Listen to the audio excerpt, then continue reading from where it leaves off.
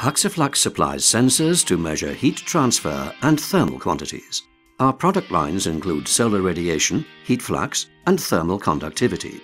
This video explains what a heat flux sensor does and how it works. Heat flux is the transmission of energy through a surface area. It is expressed in watts per square meter. Heat flux measurements are used for many purposes: to increase the safety of our workplaces, save energy in our houses, improve the design of electronics, and many more. This is a heat flux sensor. Inside it, you will find a very sensitive temperature difference sensor, a thermopile. A thermopile generates a voltage output signal proportional to the local heat flux. Thermopiles do not require any power supply.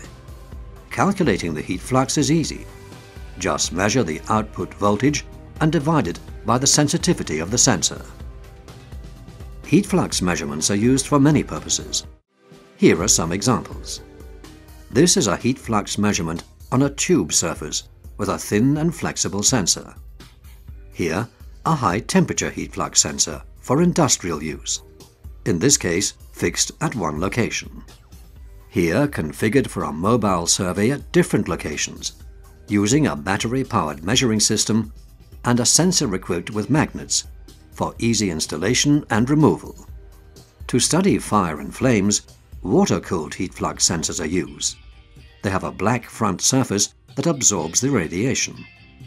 Such sensors are also used to assess safety near flares. When selecting a heat flux sensor, first look at the application. What are the expected ranges of heat flux and temperature?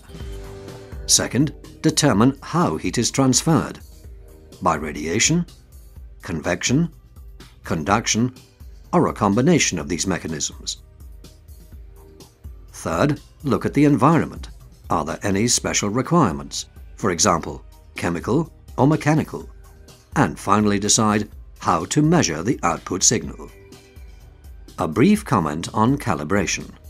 The sensitivity of heat flux sensors is traceable to international standards. Sensors are supplied with calibration certificates. Here you see a facility for calibration of radiative heat flux sensors. Here, a guarded hot plate used as a source for conductive heat flux.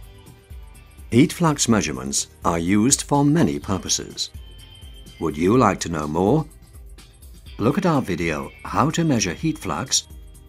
Read our notes on various heat flux subjects on our website www.huxaflux.com/downloads, or contact Huxaflux to take a look at your application.